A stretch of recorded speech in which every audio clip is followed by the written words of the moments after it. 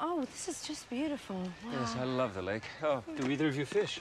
No, never have. Oh, I'll have to teach you.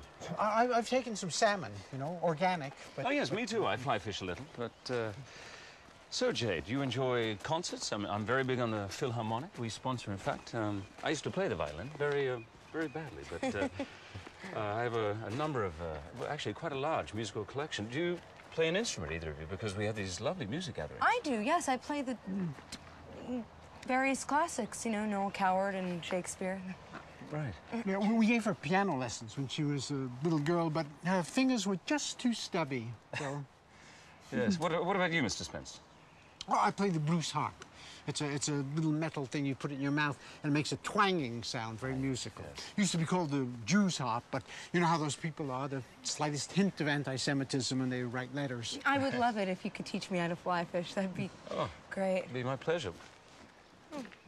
Okay, I want you to watch me very closely. Pay very strict attention here. Now, I want you to take a card. Take any card you like. You got it? Go ahead, sweetheart. Take it. You got it? All right, now, put it in your pocketbook. Put the card. She's going to put the card in her pocketbook. You got it? All right, now tell everybody what the card was. It was the 6 of hearts. 6 of hearts. Can I ask you a question? Was it this 6 of hearts? But I just put that in my bag. Well, check your card. Check your card. It's amazing. See, you're a wonderful sport player. I mean that sincerely. God bless you. You're a very sweet woman, and this has been a great group. From the bottom of my heart, I say this with all due respect. You're a wonderful, a credit to your race, and a magnificent group of people. I must find out who does the hedges here. Back home, my topiary moose is starting to look a little shabby around the antlers. What do you do, Mr. Spence? Yeah, I'm in real estate.